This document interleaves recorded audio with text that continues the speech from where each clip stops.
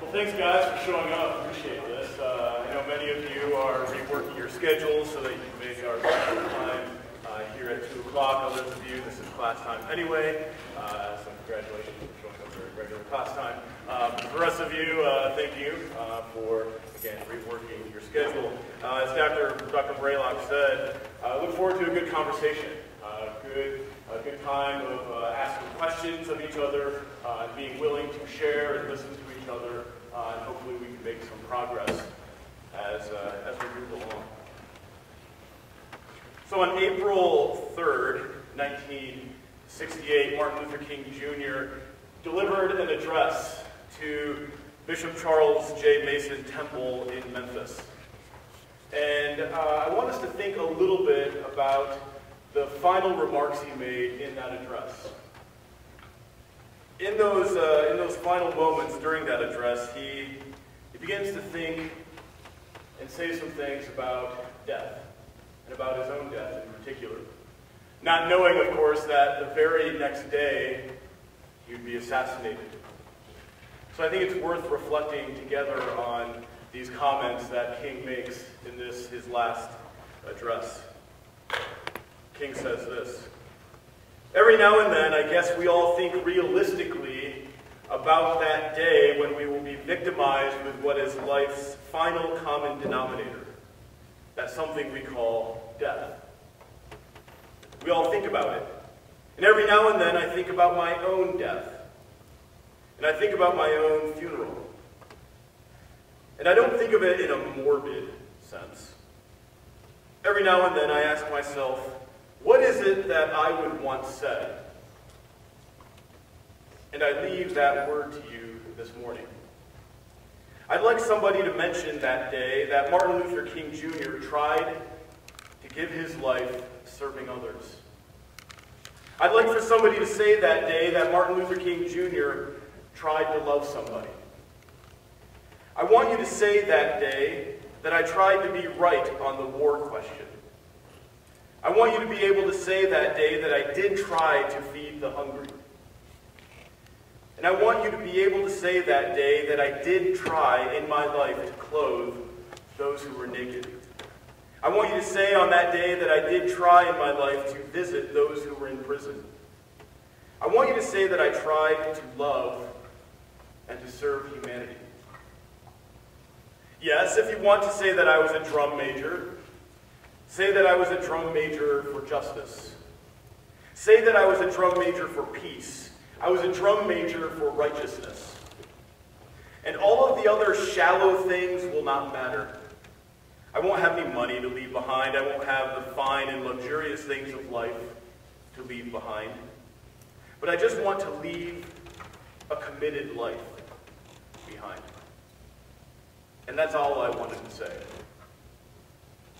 If I can help somebody as I pass along, if I can cheer somebody with a word or song, if I can show somebody he's traveling wrong, then my living will not be in vain.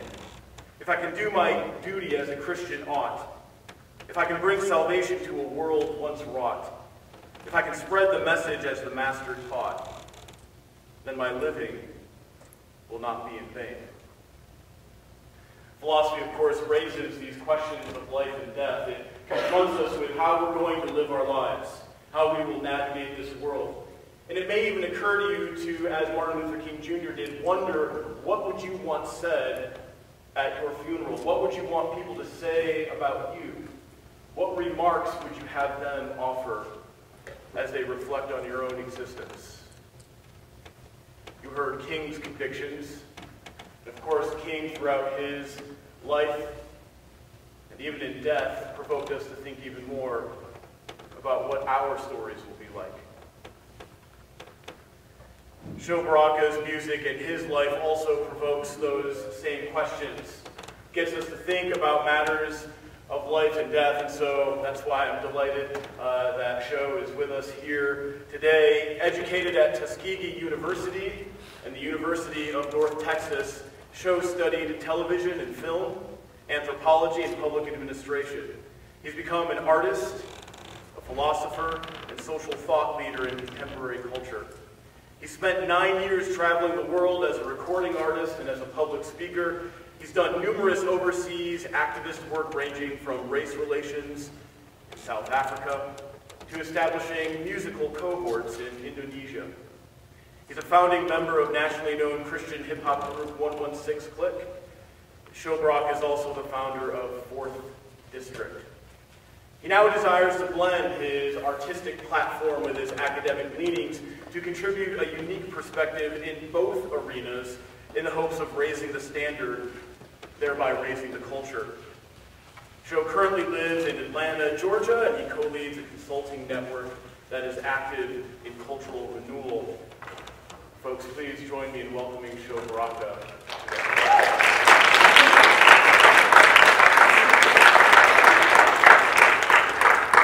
Thank you guys for having me.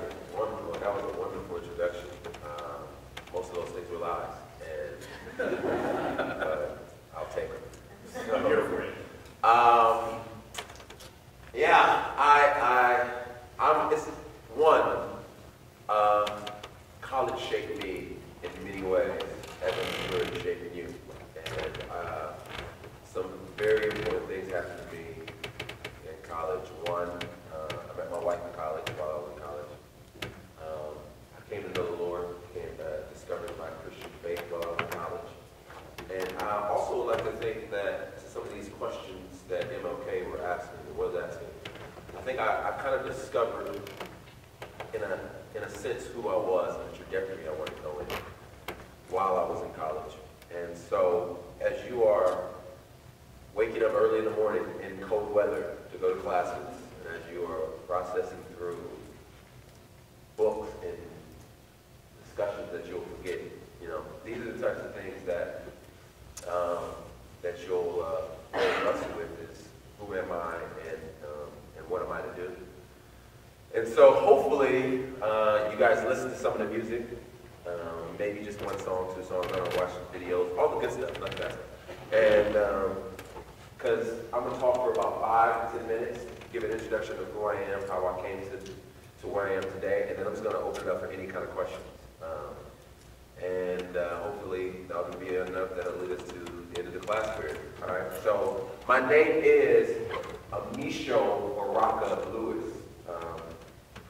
Many people couldn't pronounce Amisho, so they just call me Sho.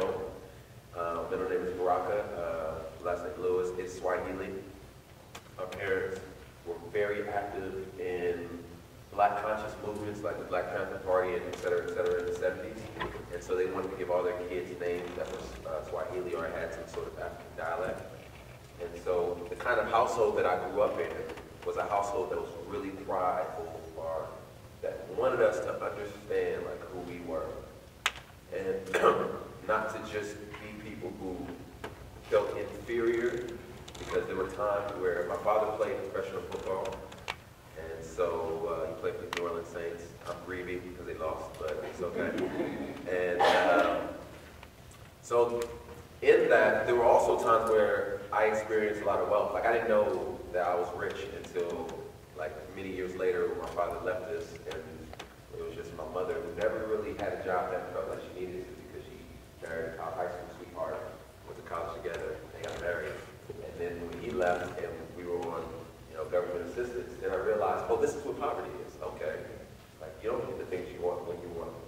And so that created a pretty interesting, I guess you say, dynamic within me to know what it was like to have wealth, and also to know what it was like to be poor. But none of that, there were times where I was the only African-American student in like all of my grade.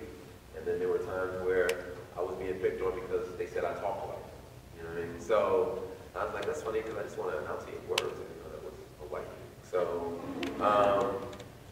but I've come to grow and appreciate every area of life and every community that I guess you could say that I've lived in. So we moved from New Orleans to California. Grew up in California most of my adolescent life. Went to high school, graduated from high school, went to Tuskegee University, to an HBCU in Alabama, and there, that place helped with a lot of identity formation and learned a lot about individuals. So like oftentimes we talk about great men like Martin Luther King, we often understand character teaching me a holistic perspective of individuals. George Washington Carver's, the Booker T. Washington, Frederick Douglass, folks that you may hear once in a Black History parade or I guess you could say lecture, but you get to actually dive deep, and that really taught me a lot. It gave me pride in the lineage, the heritage that I came from, and it made me realize that everything about my history and my culture, it doesn't just come from slavery. It's just not slavery. And there's a line in one of my songs where I say,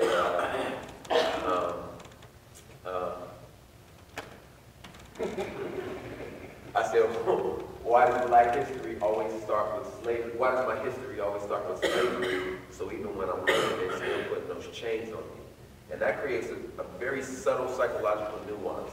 I know it doesn't seem like it's big, but if every time I talk about you and your heritage and your people, I mention slavery and I mention oppression and pain, then you begin to think that about yourself. Not only that, you begin to form your identity as an opposition to your oppressor, right?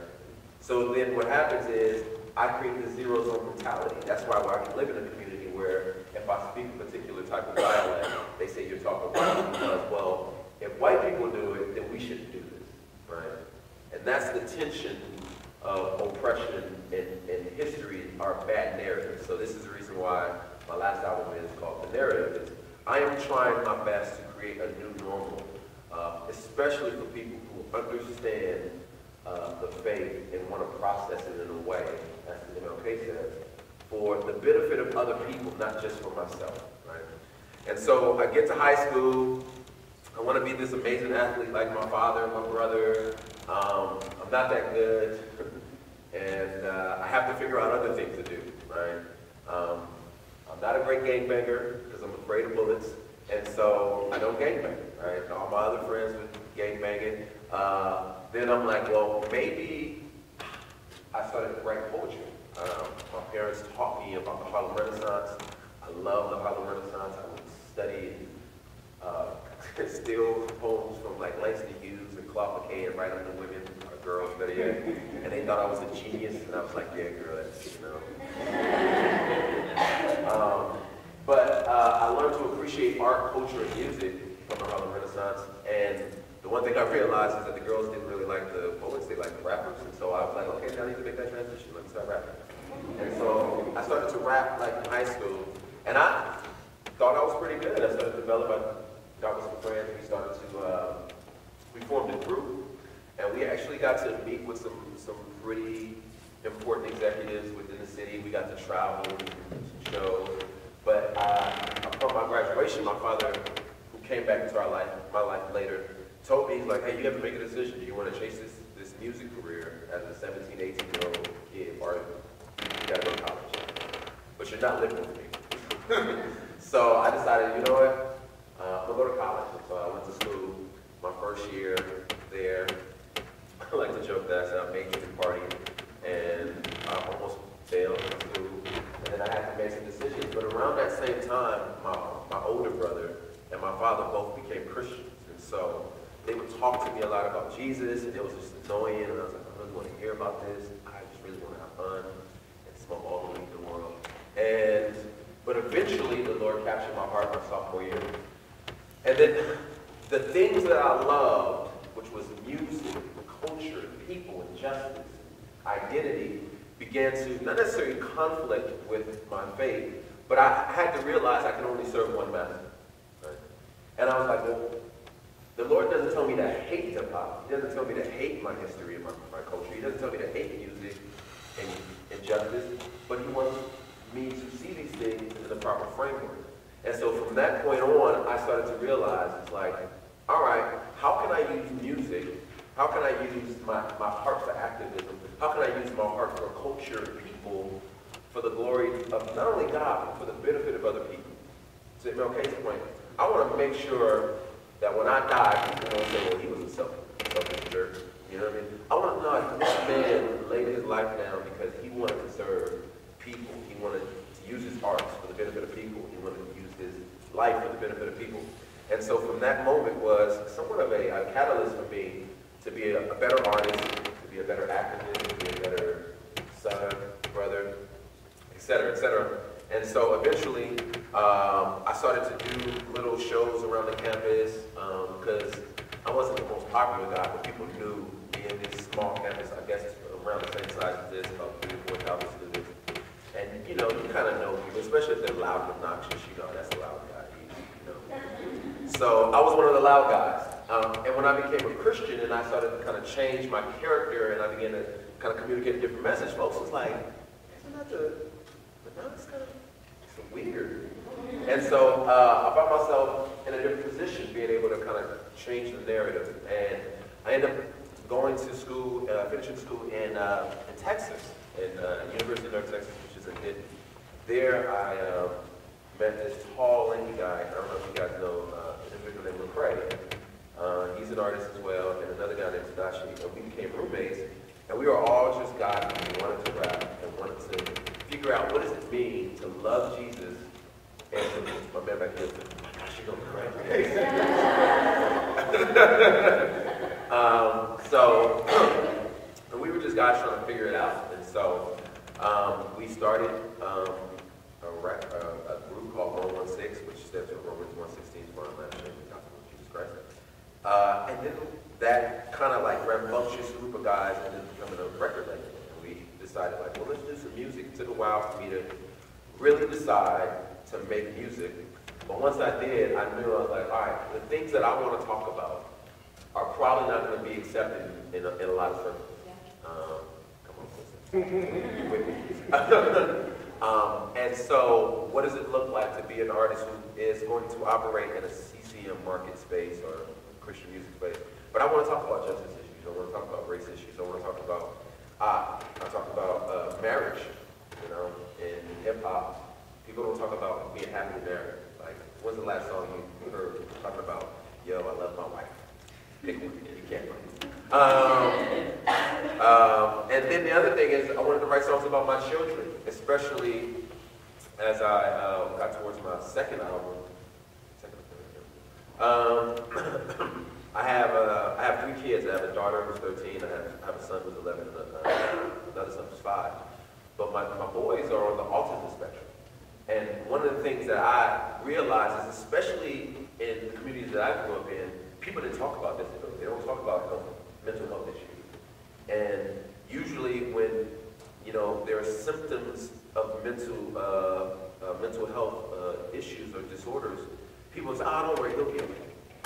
And you're like, no, that's what he's doing right there. That's not normal.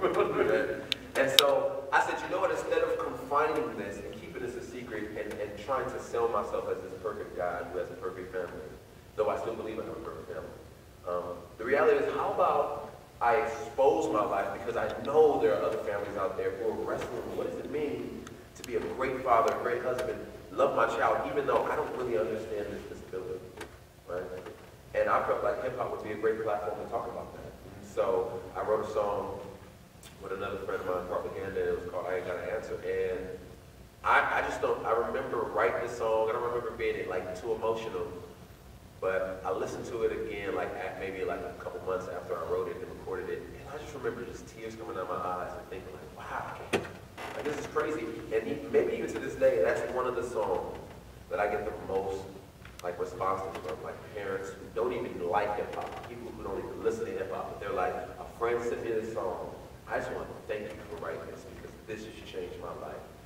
My husband is now more like open. He's more transparent. He's more present because of this song. And you've shared some things that I've been like just struggling with. And so I wanted to just write songs that I felt like dealt with the everyday individual. And especially as an individual who's getting older and older, I can't make songs for 18-year-olds getting you turned up in the club. Like, I'm not there no more. Like, I'm a grown man. You know what I'm saying? If I keep making music for teenagers, then to me, that's just an extended adolescence. And that's hip-hop's problem, I think, in a lot of ways. There's great music out there, and there are great artists, but I think oftentimes there's this pressure to feel like you have to be relevant to teenagers. And therefore, you got guys who are in their late 30s, early 40s who are still making songs for the club. And I think that creates a very, an imbalance that I think isn't healthy in our culture. And it's not just hip hop, I think it's a lot of musical genres, and film too, entertainment in general. So That's who I am today. I get invited to do a lot of speaking engagements because of the types of music I've made. It's so interesting. You open up and know, hey, this year, obviously, is the 5th year anniversary of his death, as they talked about on April 4th, he was assassinated. The one thing that a lot of people don't know about MLK's assassination was he was in Memphis because of a sanitation worker strike. And that strike started in February, and it ended maybe 2 or 3 weeks after he was assassinated. And so the city of, not the city of Memphis, but there's an organization in Memphis that wants to kind of like commemorate not only MLK's death, but the actual strike and the people who were a part of the strike. And so we're going to be doing a play, like a musical, very similar to like Hamilton. And they reached out to me to actually participate and to write and to curate, I guess you could say, the play. And these are the kind of things that, like, I'm like, man, that's crazy. Who would ever thought this, you know, this kid who was born in Canada, Calgary, Alberta, would be able to have the opportunity to do this. But I just feel like it's I feel like, and this is one of my favorite philosophers, and I guess I can bring it back to philosophy class, G.K. Chesterton. Come on, somebody. All right. He in his book, Evil and Eugenics and Other Evils, he talks about how oftentimes the world is so consumed with this question of what's wrong with the world, what's wrong with the world. And he says, I'm paraphrasing, but he says, let's reposition it. And before we can start asking what's wrong with the world, we have to ask what is good. You know? And the other thing is he determines at the end of the first chapter, he says, the reality is what's wrong with the world is really me. Right? Because oftentimes what we want to do is deflect the problem on other people as if we're what's right with the world and everybody else is what's wrong. And so in my music, I'm not only just asking what's wrong with the world, I'm trying to point people to what is right. And I recognize that people won't always agree on those things with me. I try to be, I guess you could say, compassionate as well as humble as I posture myself in these types of discussions in the public space. And I think that's part of what's wrong with our society today is we create such polarization in our politics where we don't create any space for humility, for people to have civil discourse, because this is where I stand, and therefore I have this ideological approach that says that I'm very cynical. Another great philosopher that I love is Reinhard Niebuhr, who talks about we are never more susceptible to evil than when we are convinced we are absolutely right. And if you in this room believe you are absolutely right on certain things where there's a lot of gray area, then I would say just hold that thing with great compassion and humility, and that gives you room to have very civil discourse. So that's my introduction. I live in Atlanta. Yeah, I like bow ties. Yeah, as you can see, this is a Aruba. I tied this myself. Yeah. Yeah. Any questions? Thoughts? Comments? Anybody just want to rap about something? Just a verse. You got a verse you just want to say? No? You feel like I felt a question? I felt it. No? No? Okay. Yes. Years after songs from those years and albums. Good question. Thank you. Because you obviously even looked at the album cover or you listened to it. So, as an artist, I think not just, I don't want people I don't want to just create an album. I think about the whole package. I think about the music. I think about the album cover. So, if you notice the album cover, I have kind of like it's an homage to your more 1800s portrait. So if you look at, you know, your Frederick Douglass's, Abraham Lincoln's, that's kind of like the way they look. So I'm trying to kind of communicate this kind of like this nostalgia. And so time is very important to me in this album, a reflection of, so it gives context, it helps give context. So like when you, for instance, and some dates are very specific, some dates have more personal meaning. So for instance, like Fathers, the song Fathers, 2004, that's when my daughter was born. So that's when I became a father. 1865, maybe both, 1865 is a song about political dissidence. Right? And so 1865 was the end of the Civil War. Right? So we're talking about these strong polarizing sides and this confrontation. And so when you think about 1865, you know, students of history will know this probably has something to do with the Civil War, right? Kanye, right? And if you give me another 30, 45 minutes, I can just talk about Kanye West, because I love Kanye. So I can't say a bad word about Kanye. But the song Kanye ran says 2009. Well, that's the year he snatched the mic from Taylor Swift. And so it was a glorious day. And so but the context of the song is like, I have something to say, you know what I mean? And so it's just kind of like a reference to when he snatched the mic. That was ridiculous. He shouldn't have done that while he Taylor Swift playing.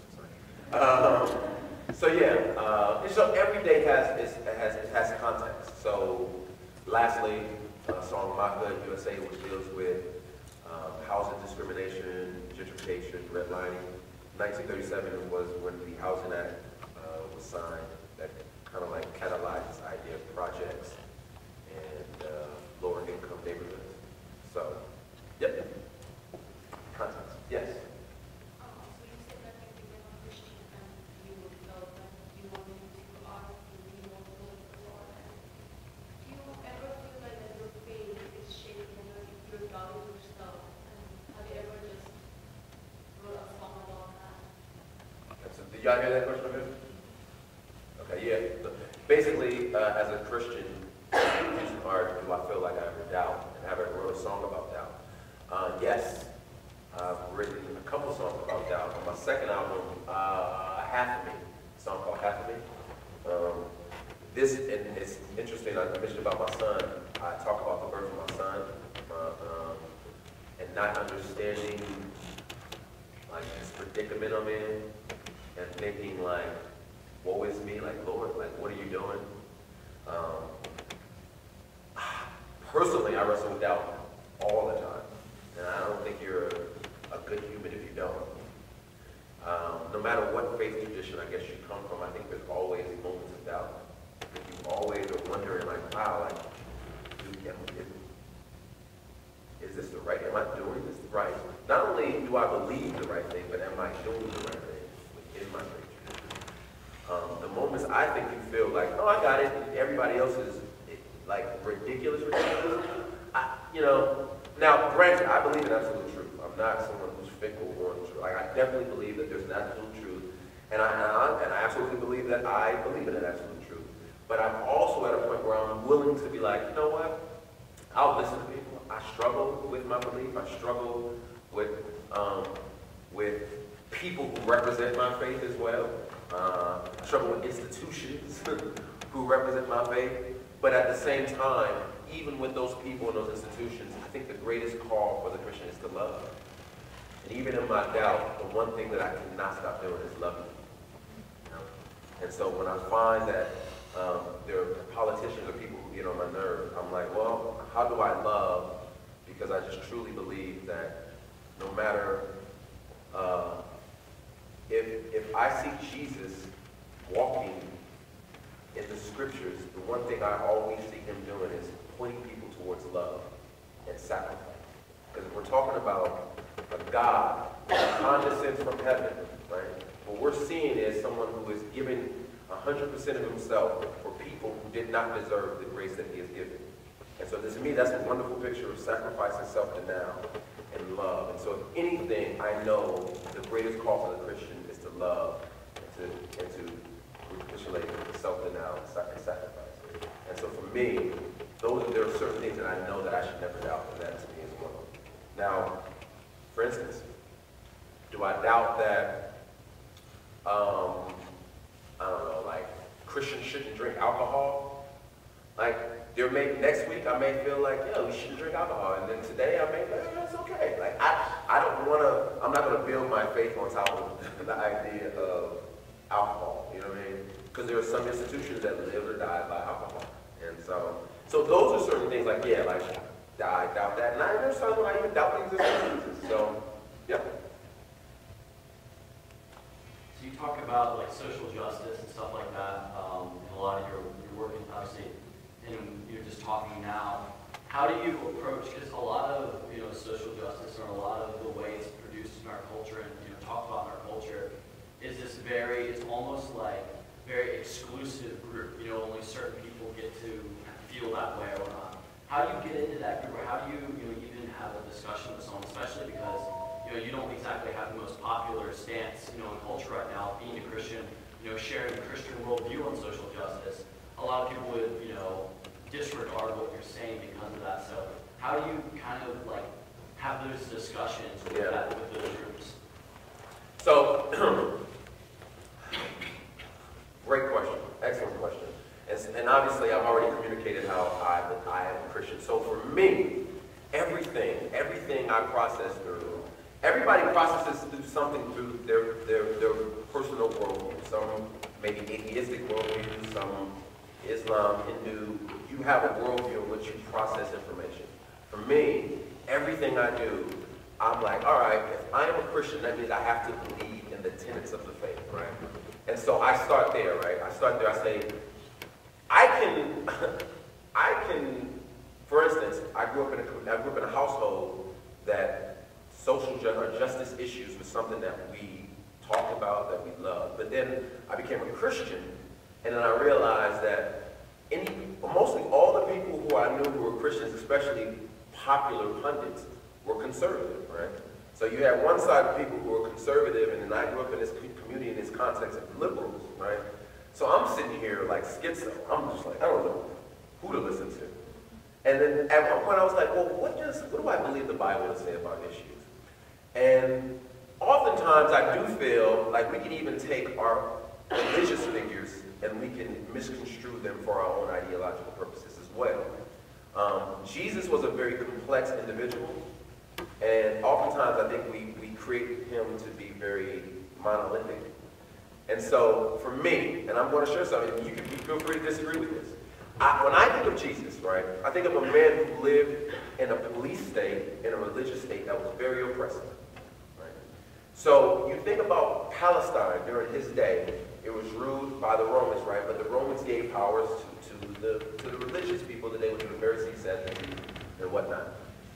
Now, oftentimes when we talk about these people, we talk about them in this sense of like, oh, they were just legalists, right? Well, they weren't just legalists just because they just hated people who taught a Bible study, right? They didn't go through their, like, the proper bureaucracy. They wanted power. They established power, and they knew as long as we maintain power, we have control of this state. Jesus is coming through, teaching love thy neighbor, forgive people. It is directly conflicting with everything that this particular state, oppressive state, is teaching. And he's messing up their business, right? He's like, no. So we have to do something about this dude. Like, he's a rebel rouser. And so we got to remove this guy because he is causing all kind of havoc. So let's crucify him to get rid of him. Oftentimes we talk about, it's funny, we talk about MLK today, we're going to honor him, and it's going to be this great night. But if we were in the 60s, people didn't love Martin Luther King. He wasn't this loved figure. He actually, if you ever read the letters from Birmingham jail, he is writing to other Christians and churches and pastors saying, why are you demonizing me for asking for justice? You guys want us to just be quiet because you feel like justice will come eventually. And he's like, oppression, like, he's like, this is a heavy burden to carry. And because you have freedom and liberty, doesn't mean that the rest of us should just wait and eventually it'll come. He's like, no, like, there are people who need justice. And so anyway, so as we look at Jesus, I think what we see is someone who challenges not only our personal relationships with God, right? But he also challenges our relationships with one another and the systems in which we operate. A wonderful story is when you look at the prostitute, right? Who's getting stoned. She has every legal right to be prosecuted. According to the law and according to the state, she's selling her body. She needs to be prosecuted and stoned, right? But Jesus goes to these individuals, and he has this he sees that the men in this culture can commit adultery, they can divorce, and they can sleep around without any consequence, right? And so he says, you without sin cast the first stone. That's basically the indictment that he's saying. He said, if you aren't practicing the same type of unrighteousness that this young lady is practicing, then go ahead and stone her. And they can't, because they know, like, yeah, I'm smashing still. And so what he does is he says, you know, you cast the first stone, but then he turns around and looks at the young lady, he says, go and sin no more. Because you recognize this is not a lifestyle that you should be living. But I'm not going to blame you necessarily for the system that has been created that made you act out in this way. So justice is not just something that is owned by one particular group of people. It's something that I think the gospel has called us all. And this is the other thing. If you're a Christian in this room, it's not just for Christians. You are to advocate for the well-being of society. And I know I'm throwing a lot of scriptures out here, but this is the standard in which I operate. When we talk about Daniel, and we all know the stories about Daniel stoned in the lion's den, and blah, blah, the Lord saved him, right? But the reason why we see Daniel is an individual who was flourishing and thriving in a culture that is not Christian. But the Lord told him to be excellent in what you do. Do what you do, be excellent, and thrive, right? And he knows that his king is a pagan, I guess you can say king. But even in that, he still works hard. He works so great that he becomes the fourth governor of sorts, right? But he has made a covenant with his heart. He says, I am not going to defile myself. There are certain things that I'm not going to do. But I'm going to work not only for the well-being of myself, but for the well-being of other people. And I think sometimes as Christians, we feel like we have the corner market on all that is righteous and all that is true. And the reality is that, yes, I believe the things that the Bible communicates is true, but we also have to understand that God has revealed his knowledge and wisdom to other people as well, as long as it doesn't necessarily conflict with Scripture. And I think there's a lot of truth that can come from both sides of the political space that doesn't conflict with the teaching of the Scripture. And so therefore, when I'm in a space with liberals, right, and we're talking about justice, I can agree. But if there are also times when I'm in spaces with Republicans and conservatives, I'm like, amen. But then there are times when both sides need to be challenged as well, from my perspective, from my vantage point. But for the political pundits in here, you may know even more than I do. The one thing that we're finding is that there is very little space for a middle in society. There are very few moderates because the polarizing of our news, politics is set up to win, and you'll do anything to win. It's funny, and I'm only using the Obama administration because that's the first thing that comes to mind. But I forget Obama's chief of staff. He made a statement about how they intentionally lied about Mitt Romney because they knew that it would help them get votes. He's like, yeah, we lied about that. If that's the kind of character, this is the kind of practice that happens in politics. And obviously that happens in our current administration, et cetera, et cetera. What I'm saying is, as Christians, that's not the practice that we participate in, right? And so we operate through a different philosophy, I believe. And so, but I think good human beings just do that. Instead of how do we win, how do we do what is right? It's kind of like checking on the GK message report. Any other questions?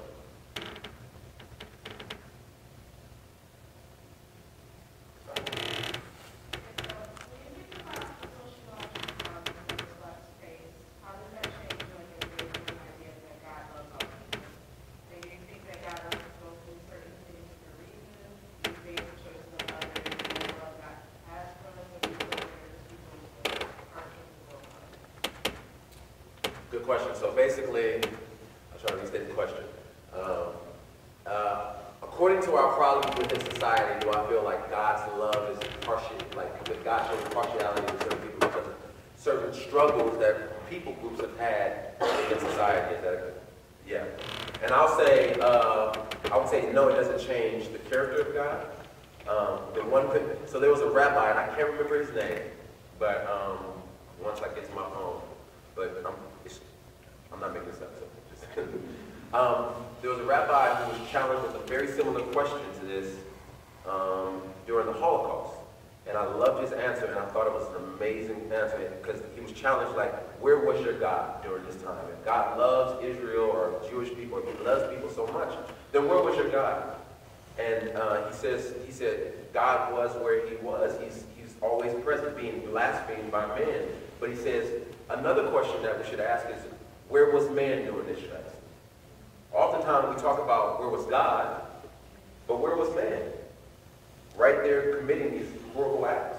And so what we have to understand is, and I probably don't want to talk about this today, when we talk about the relationship with our Creator, what we have to understand is most faith traditions talk about being created in the image of that God, right? And in the Jewish tradition, Christian tradition, if we're created in the image of God, then that means we are to treat one another as image bearers as well. The problem is that we don't do that. And that, in my belief system, I believe if you have a bad theology, that creates a bad philosophy, that creates bad anthropology. So what happens is, if I believe wrong about why I am and who I am, then that's going to create bad practices. And I'm going to do things that are going to benefit me, right?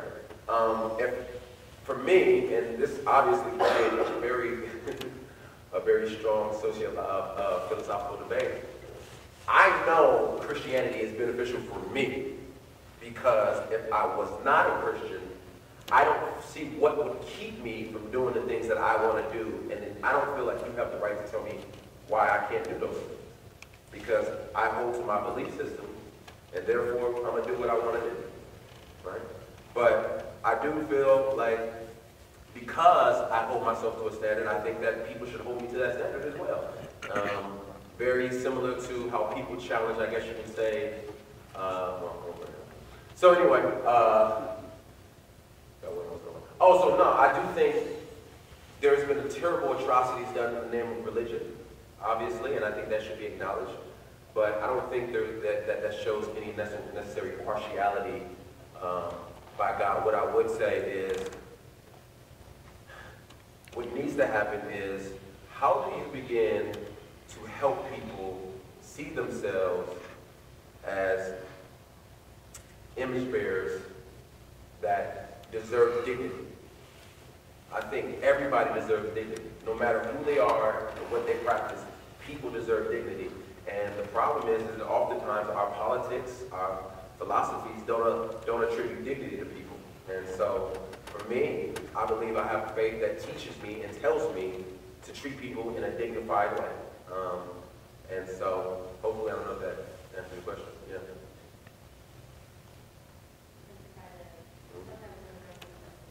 So I really like words, but I want to study words, so I like quotes, and I really like the one thing, the power of love overcomes power of peace. And so something you mentioned was how you noticed that as people age, they still try to appeal to the younger crowd, they still feel the need to be young.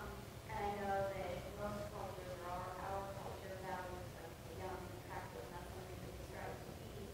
But why do you think that then focuses on so much bad? Why do people focus on bad and focus on beauty or work on working towards focusing on good? I don't know if it's, so I would say, I don't know if it's necessarily people wanting to focus on bad. I think it's people within our culture, in our society, Western society, focus on what sells. Yes. And so what makes me money, what gives me power, what gets me position, then I'll do that. If teaching kids, coding in inner city communities got you started, then I'm pretty sure more people will say, oh, well, let me go ahead and start doing this, right? There's a wonderful TED Talk, it's kind of, I'm going to try to divert a little bit, on how God talked about how he believes that nonprofits should be funded more, like they should be treated, basically how the funding processes for nonprofits are totally wrong. Like he doesn't understand why, for instance, like the founder of Habitat for Humanity shouldn't be paid just as much as like a Beyonce, right? Because he's doing good, he's bringing good, but the problem is that we have this mindset that all of social entrepreneurship and work should be altruistic. Like our good work shouldn't be rewarded with financial gain, right? And so therefore people will do the work that will give them the financial gain. Now there's obviously some slippery slope in there, but I do think it's because people strive for what brings fame and what brings stardom. And I'll just take it back to an area where I feel like I have some expertise in is music, right? So in hip hop music from the 70s to about the 90s, the early 90s, you hardly ever heard anybody curse in hip hop songs. It was just taboo. You just didn't curse because it was just like, well, it's not marketable, right? Because we're trying to get music to the youth and to the kids, and the whole reason for hip hop started in these kind of like youth gatherings in the streets of the Bronx and Brooklyn, right? Well, then eventually what happened is it became more commercial, right? And so eventually gangster rap became more commercial, and once executives saw gangster rap becomes so commercial, then that became kind of like the golden calf. And then after that, now guess what executives do? Like they do with any kind of music. They say, hey, can you find me another Snoop Dogg? Can you find me another NWA? Because I need to make money, right? And this is what happens in society. We try to find what makes money, what helps us. And so, I guess, yeah, that would be the short answer. I think it's more so what makes money rather than people seeking to do bad. Because I don't think people are actually seeking to do bad. I think they're figuring out what's the quickest way to success, fame, and stardom. And if it's this, then I'll do it. Yep.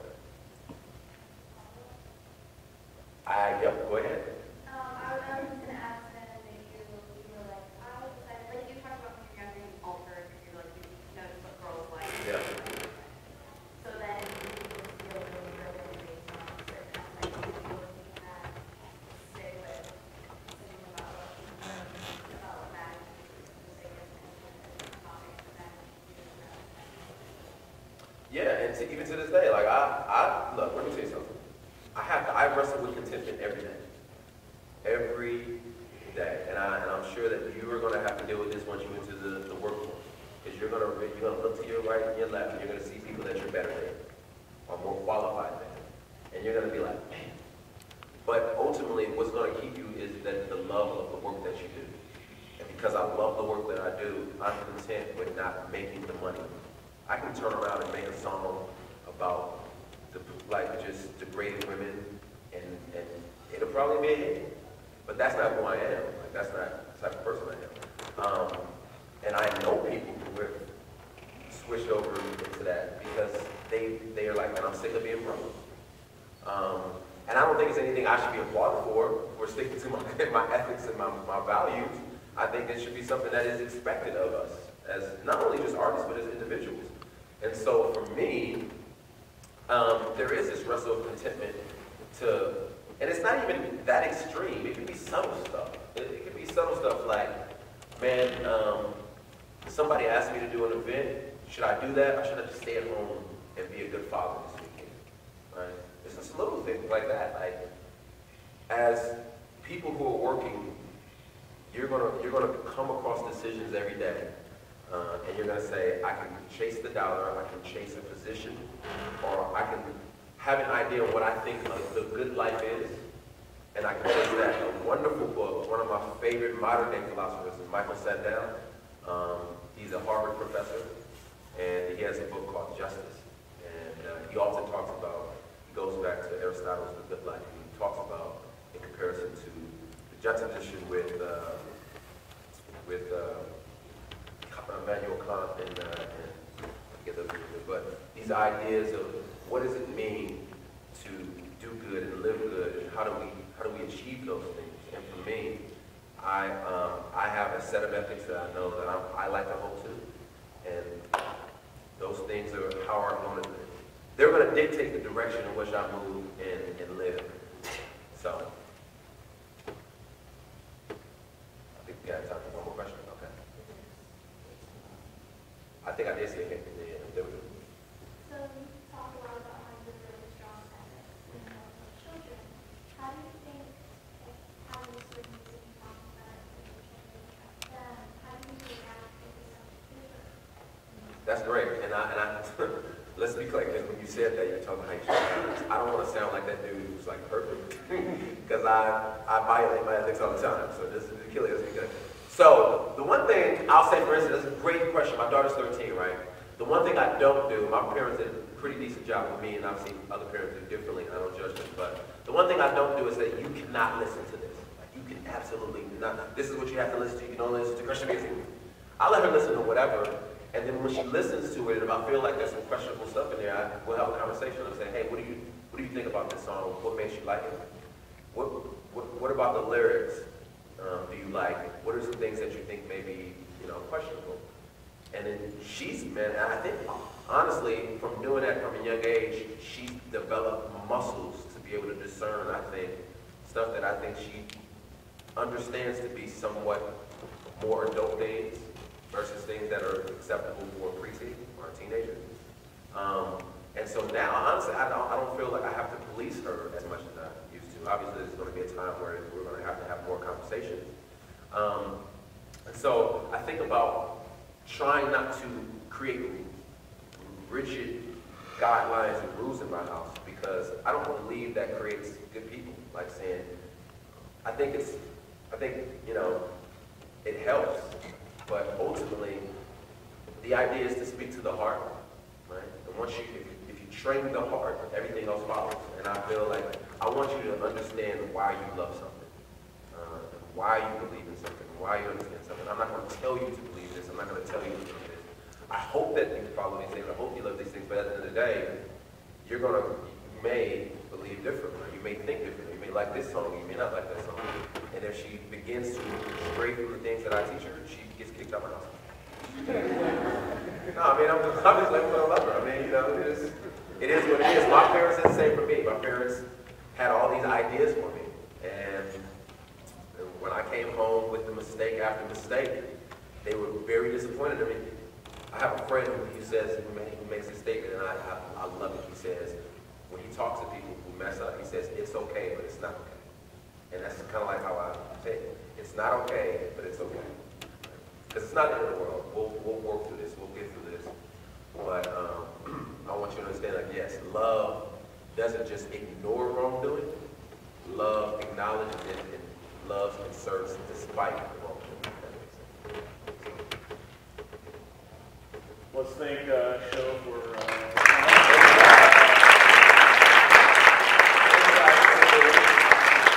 hopefully you come tonight and have a good time.